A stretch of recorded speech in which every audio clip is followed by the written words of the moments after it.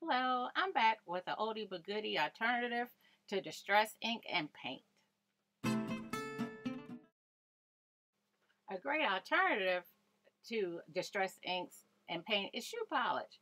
The Dollar Tree used to carry this one. I don't know if they still carry rather this one anymore. If you can find this one, it is a good one to use.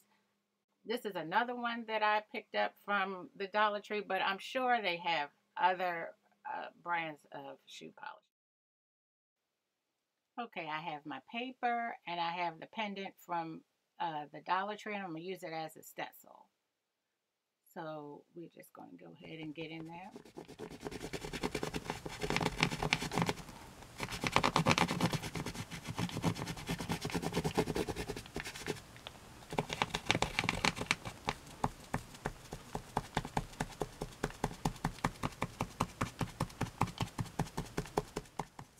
Oh, I think it turned out great.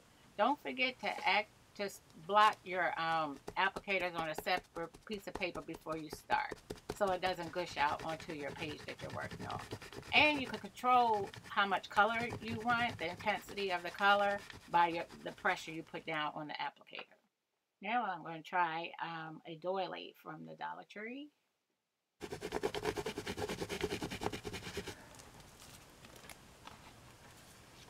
I just love how this is turning out.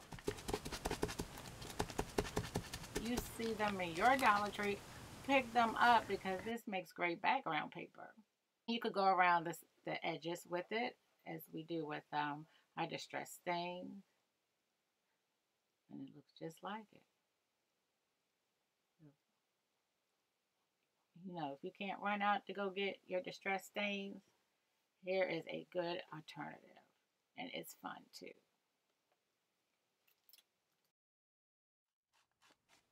And you could distress your book pages too. I've even used this instead of tea dye, because if you just run your applicator over your page, it mimics the look of tea or coffee stain.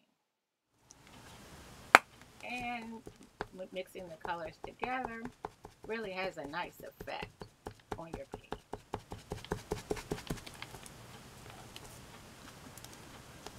It's too bad, like I say, if you see it, if they sell it in your Dollar Tree still, pick it up. It's worth picking up. This is really fun to use.